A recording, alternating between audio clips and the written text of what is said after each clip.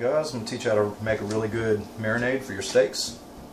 A few basic ingredients. First thing we got, about a 1/3 cup of soy sauce, around a 1/2 cup of olive oil, around a 1/3 cup of fresh squeezed lemon juice, about a 1/4 cup of Worcestershire sauce. I'm going to have about 1½ tablespoons of garlic powder, about 3 tablespoons of dried basil, 1½ tablespoons of some dried parsley, just about a teaspoon of some ground white pepper, and of course some fresh minced garlic. I've got probably around 2 tablespoons here. Just going to combine all these ingredients and whisk them together.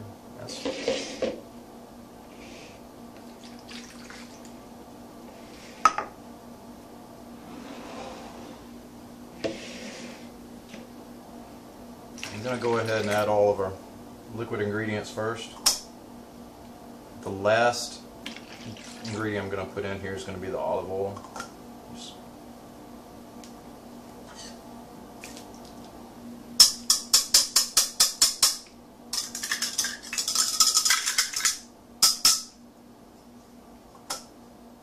Start adding the dry.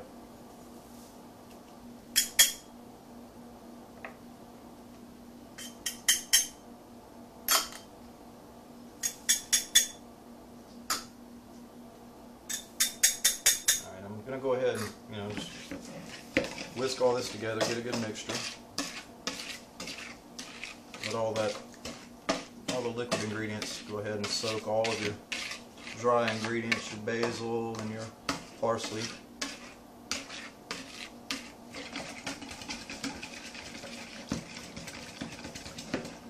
Now that that's all coated pretty well, I'll go ahead and add this olive oil.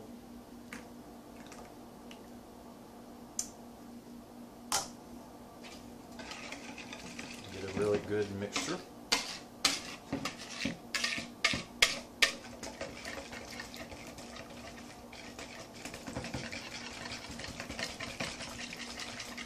Try to get everything to combine.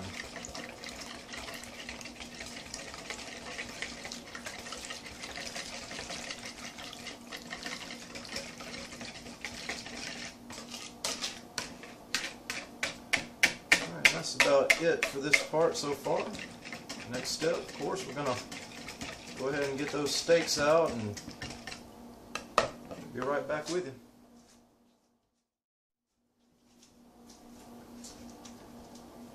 Alright, and of course, the next step, go ahead and make sure our ingredients are all combined again. Got a couple of really nice T-bones here for me and the lady. Place those directly into a dish that we can cover, because we're going to want to refrigerate this. Just pretty basic, just pour it directly over the top.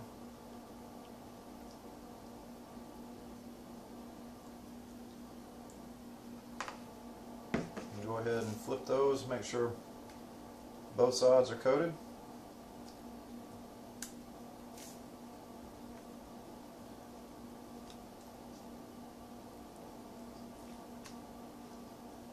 I've got to make a little bit more room in this pan because I do have a few more smaller steaks that I have for the kids. They don't necessarily all need a giant T-bone. We're going to go ahead and that's pretty much it. I'm going to take the rest of these steaks, pour some marinade over them, flip them, make sure they're all coated, and go ahead and cover it with some saran wrap and refrigerate it. It's best if you go ahead and let it stay refrigerated for 6 to 8 hours, so you give the meat a chance to soak up all of the flavor. A lot of that Worcestershire in the marinade is going to act as a tenderizer as well, so it kind of breaks down some of the proteins in the meat, makes it a little more tender. And that's pretty much it. We'll be back with you when we're ready to grill these babies. Alright, these steaks have been marinating all day. Got a good hot grill. Go ahead and uncover these. Throw them on. And what we want to do, get a good sear on it with high heat. And we're going to let these cook right at 5 minutes before we turn them. Just going to put them on here and leave them a good 5 minutes.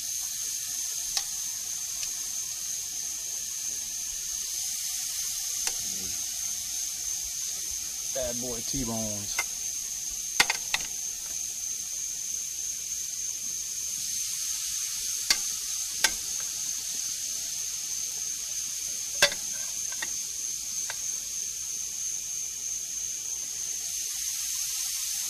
Alright, about 5 minutes later we'll be right back with you.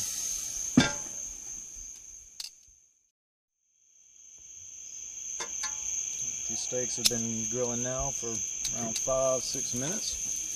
We're going to go ahead and do our first turn.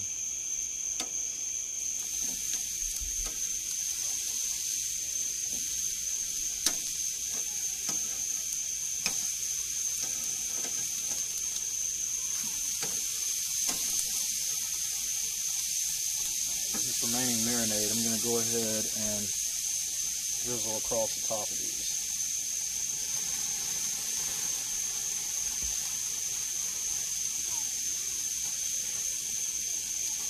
Alright, let those cook for about 5 more minutes and we'll check back with you.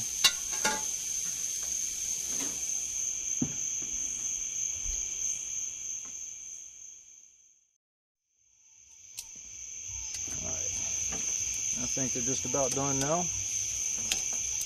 Looking pretty good.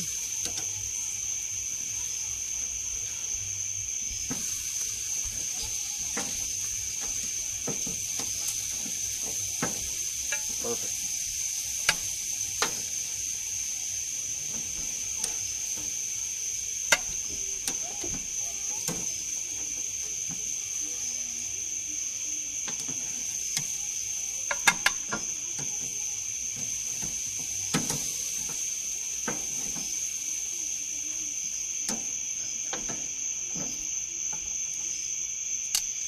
All right, y'all keep checking back.